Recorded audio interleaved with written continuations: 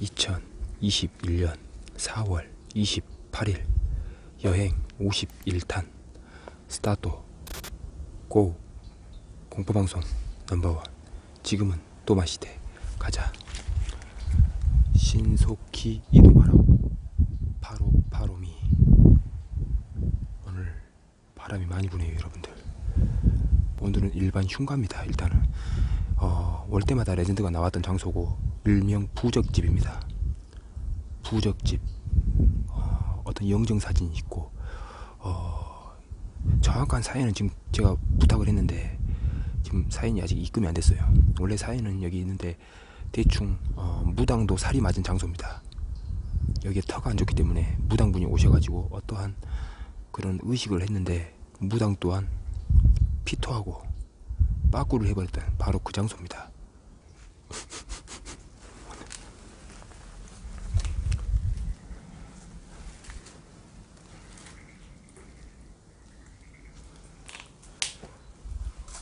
어르신, 방금 저기 뭐서 하얀 것이 올라갔는데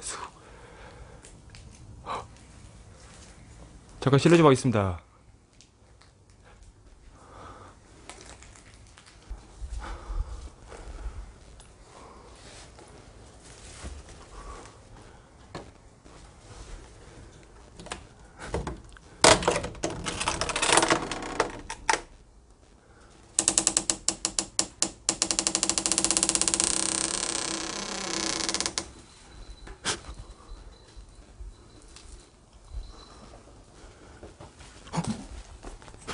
아 진짜.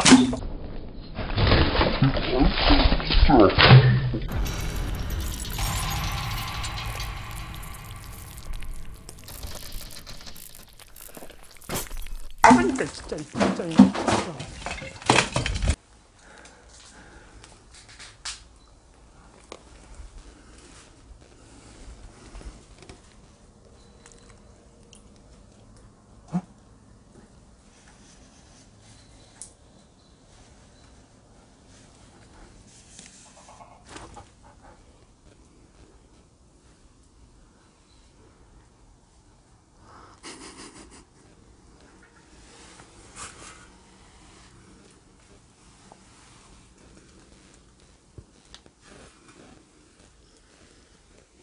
어르신,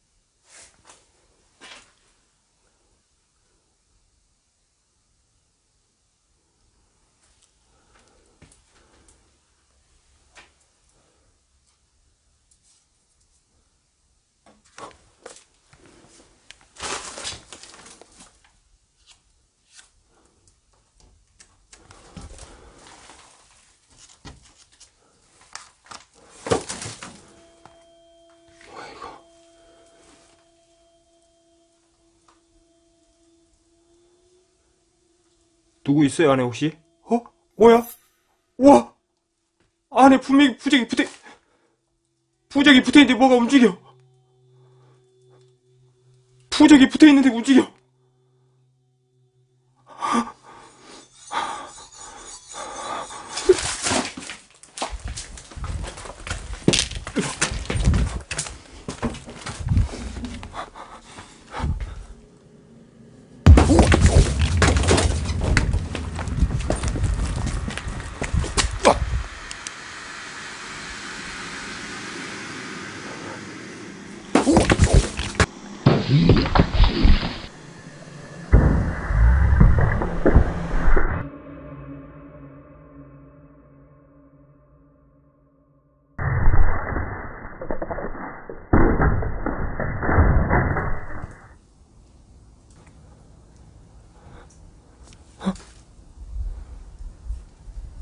뭐야?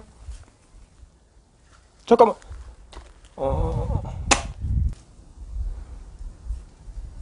뭐야? 잠깐만.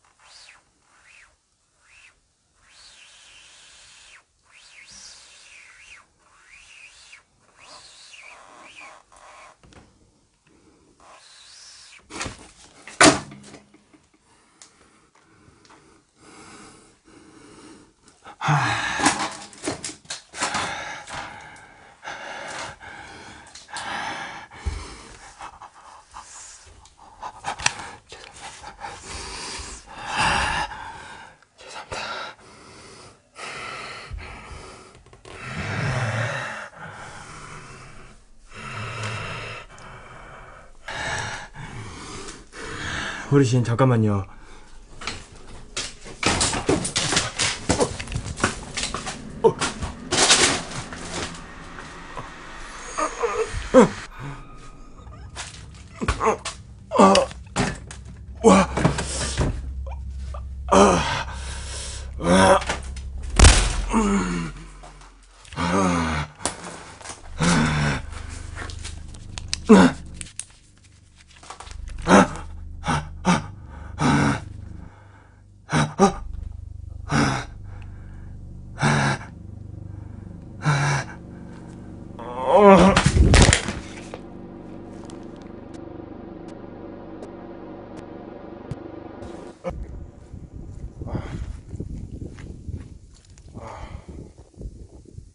순간적으로 여러분들 이거는 빙의가 살짝 홀렸던 것은 맞는 것 같은데 빙의는 아닙니다.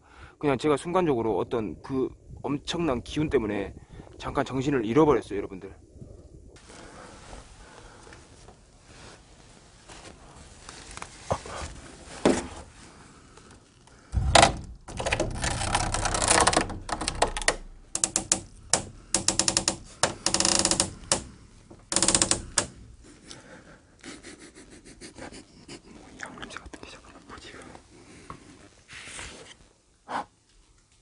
어르신,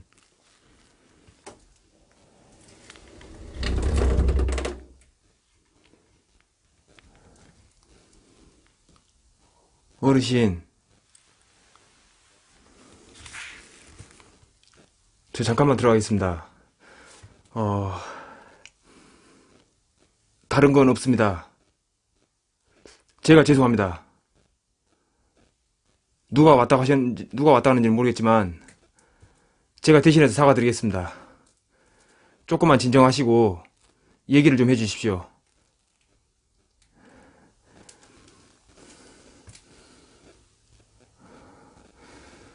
조금만 진정하십시오.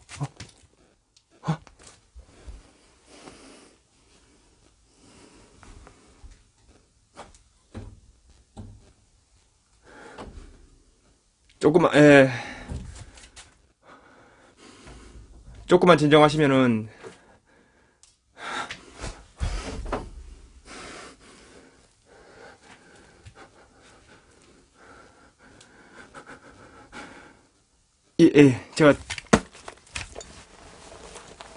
제가 댐비한테 드리겠습니다.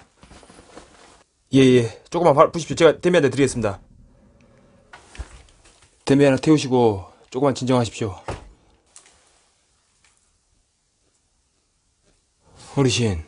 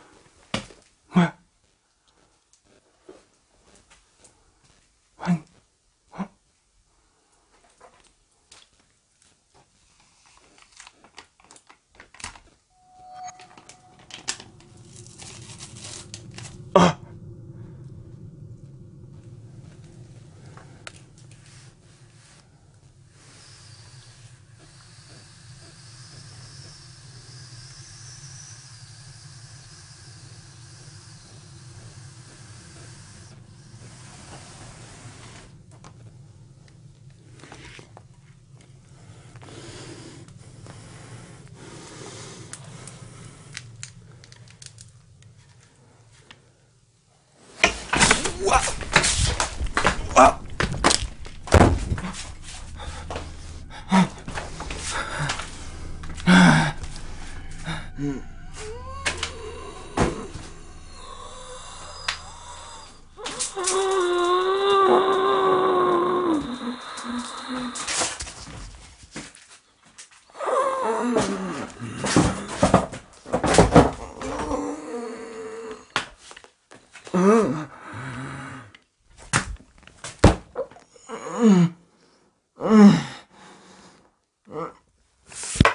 아니, 잠깐.